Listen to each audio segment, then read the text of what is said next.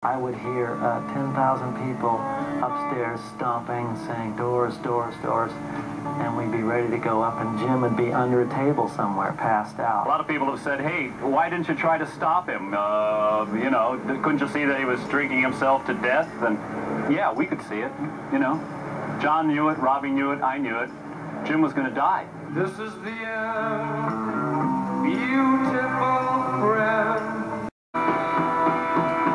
I see a lot of young people around today who are trying to be like Jim, and they get as screwed up as they can on all kinds of drugs or whatever. And I tell them, hey, the Jim that I dug was not like that all the time, you know.